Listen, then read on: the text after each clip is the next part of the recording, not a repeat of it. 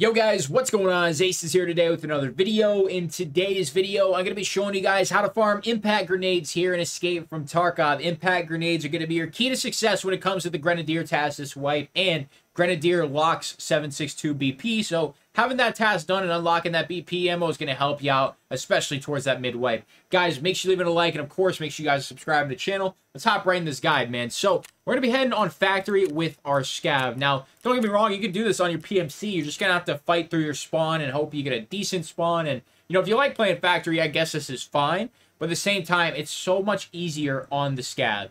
Really, there's no PMCs on the map. You just have other scavs, and 90% of the other scavs on the map aren't going to shoot you unless you find a rogue, and hopefully you can still shit on his ass. But at the end of the day, factory scavs are the easiest way to farm impact grenades, and we're going to be hitting that grenade case in the underground expansion area. So let's hop in raid, and I'll show you exactly what to do.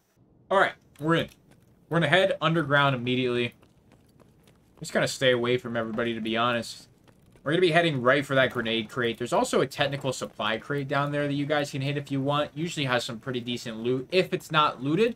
So it's just a little bit of bonus profit. We got a party down here. Another guy right there. It's a player, but we're here for this right here, the grenade box. What do we got? We got a VOG, another VOG, and an F1. Hey, that's not bad.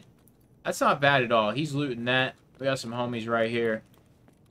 But that's all we have to do. Just keep farming that grenade box and see if you get an impact grenade. Now, the beauty of it is when you don't get an impact grenade, you're still getting other decent grenades that you can then take into your raid, use on a PMC on factory, use those nades, see if you can grab a grenade kill. If you can't, then hopefully within the next 5 minutes or so, you're going to have your scav ready again. You go grab some more grenades, and you literally never have to buy grenades for Grenadier. But this is the best way to farm for those impacts, so we're going to do some more scav runs and see how many we can get.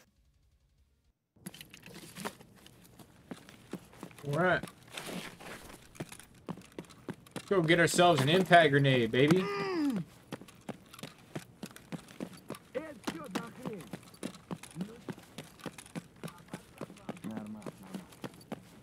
Run it up. It's that easy. There you go. I get them like 1 in 3 raids, to be completely honest. They're about 1 in 3. That's pretty much it, man. You can get both out of that crate. You can get the RGN and the RGO. They are basically the same thing. I think one might have a very slight variance. Let me see. Yeah, one has a difference in the fragment count, and the other one has a difference in the damage per fragment.